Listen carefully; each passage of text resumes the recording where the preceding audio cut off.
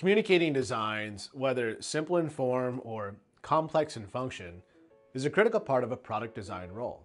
Being able to give a product presentation with stunning images is best served using SOLIDWORKS Visualize. So, to help you get moving in the right direction, check out these 6 quick pro tips to hopefully help make your next design review, stakeholder update, focus group analysis, or even product swatch proposal a huge success. Pro tip number 1. Configurations are a really handy way to create multiple variations of your model's appearance and can really streamline bulk renderings with the Visualize queue. They're also really great to use for showing different positions of an assembly. I will bring in another positional component and modify its opacity from the Models tab, giving it a ghost-like effect.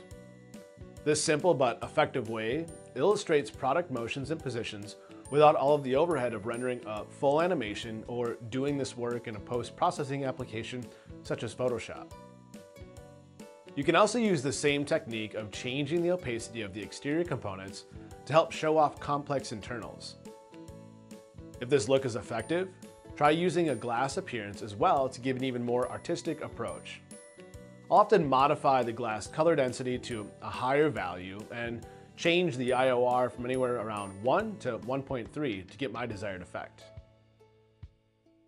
Pro tip number 2. Don't constrain all of your images to using the entire assembly.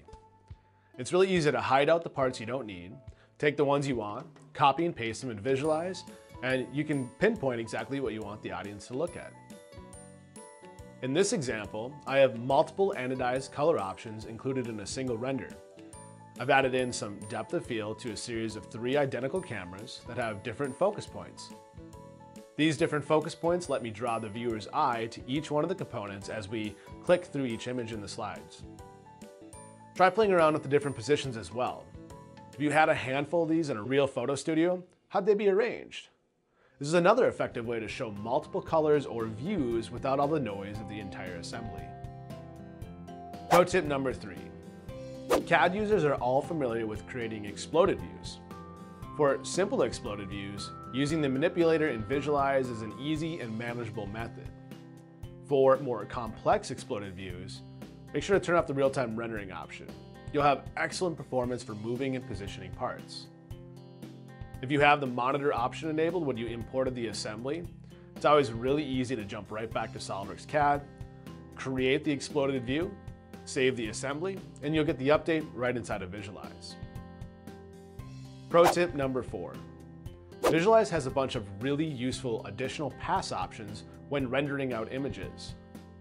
I often include ambient occlusion and global illumination outputs, which paints the assembly flat white and captures the shadowing from an evenly lit environment. This output, partnered with a locked camera perspective and position, can be very useful creating composite images when combined with another standard render with color. In this example, once I've gotten the 2 images rendered out with the alpha channels included, I can stack them on top of each other to really concentrate the audience's eye on the etching on the battery casing and take away all of the other information in the model by not completely removing it from the render. Pro tip number 5. When you're setting up all of these configurations and cameras, snap a couple branding shots and Visualize as well. A handful of close-up cameras, again, adding depth of field to focus the viewer's attention, to any of the decals or logos adds a really nice detail touch to any presentation and can often be a great background image for PowerPoint. Pro tip number 6. My last pro tip is to utilize the interactive output in Visualize Pro. This is a really nice way to not only communicate the design, but give the feel of realism to what could be only a virtual product at that time. To speed up the rendering time, I use a 1920 by 1080 output, or you can go down to a 1280 by 720 at 96 dpi. 12 images per orbit, and 1 orbit is often enough to add the finishing touch to any visual presentation. Make sure you're centered on the point of rotation, and you can do this with a simple Control-Alt, right mouse button click. Once rendered, create a link in your PowerPoint presentation to open up the HTML content.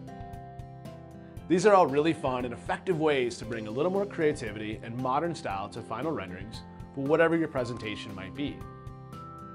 With the help of multiple camera creations, configurations, depth of field attributes, and additional rendering passes all align with the powerful and efficient Q capabilities right inside of Visualize Professional. These product presentations can be built in little time. Stay tuned for my next pro tip video, where we'll take a look at the interactive virtual reality output inside of Visualize Professional.